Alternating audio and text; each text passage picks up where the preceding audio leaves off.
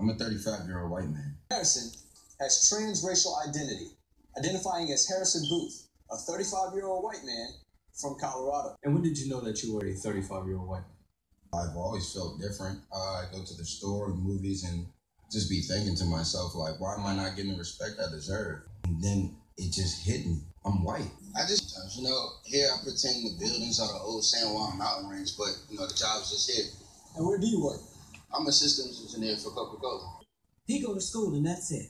One day he said, call me Harrison. Who's that? Me. He is a white man. Is it? And I'd love to wake up one day and say, hey, everybody, I'm Rihanna. But I ain't. He just doesn't get it. I try to get them to go out with me, go on walks, go to the farmer's market, chat with people, but yeah. So why don't you think that they get it? I don't think they get it because they don't realize that race is just a made-up thing. They grew up having labels, and me, I'm just not like that. I see. So how do you embrace your identity? A certain way. Patagonia. I wear a thick brown leather belt. I like to envision myself after the surgery. Hey, excuse me, what IPA do you have on tap? Did you see Game of Thrones last night?